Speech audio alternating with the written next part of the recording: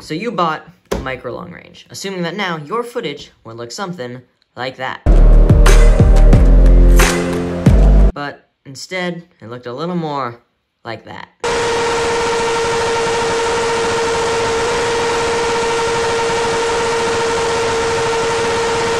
And well, I can't help you with the crashing part, but I can help you with the video part.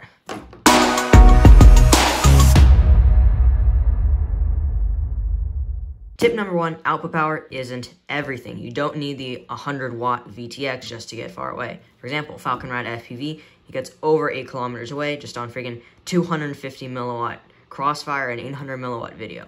Insane. Tip number 2, antenna positioning is the most important thing for your range. Basically, you want the antennas to be as far away from the body and the carbon fiber of your quadcopter as possible. And then you also want the nulls never to be pointing at you. For a standard Omni, the nulls are going to be out the end, like that. And then for a Crossfire Mortal T, it is going to be on each end of the T. Basically, you want to position it so that when you're flying, those nulls are never facing towards you. Tip number 3, don't screw around with your antenna connectors. SMA, RPSMA, MMCX, UFL. They are all only rated for a certain number of mating cycles, which is actually less than you would think. And once you go beyond that, you're going to be losing conductivity every time you muck around with them. Tip number 4, electrically isolate your antennas, your VTX, and your receiver. There's a lot of electrical interference through the ESC, the carbon fiber, all of this stuff. And if you wrap these guys in electrical tape, or if you just get them away from everything else, you're going to get significantly better performance than if you had your VTX and your receiver stacked right on top of each other. Next up, and many of you guys are probably already running Crossfire, but Crossfire, R9, Ghost, a high-end radio system is just gonna go exponentially farther. Another tip on that note, invest in your antennas. Your antennas are not the most expensive part of your build, but they are the single biggest factor of how far you can get out, basically your range.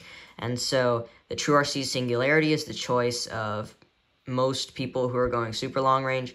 This is an Axie too. It's also pretty good, but get a good antenna. Next, get a reliable brand VTX. A lot of cheap VTXs will advertise putting out 800 milliwatts and only put out 600 milliwatts. Again, not all cheap VTXs do this, but many of them do. So get a reliable brand. On that note, make sure your VTX has access to enough airflow and or a heat sink. Basically, VTXs, as they get hotter, will decrease their output power without you telling them to, just so that they don't overheat. But if they aren't overheating already, then they won't do that and you'll get more range. The next thing you can do is going to 1.2 or 1.3 gigahertz on your video frequency.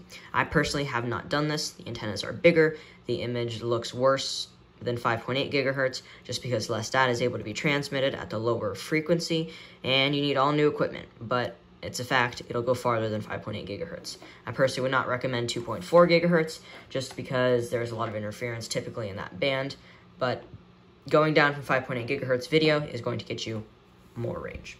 Another thing, you can get a Groundstation or a Multidiversity module and an antenna tracker. Basically what it does is that it makes sure that the antennas are always pointing in the right direction where you're flying, and then also if you have Multidiversity, you have more than 2 antennas, so you get broader coverage with more gain. I personally just point my head where I'm flying, and I don't really want to spend that money. And like, as a last little side note, just make sure that everything is configured correctly. Make sure you're on 915 megahertz on your Crossfire if you're in the US. Make sure that your VTX is unlocked. Make sure that your output power is right. Make sure that you're on the right freaking channel.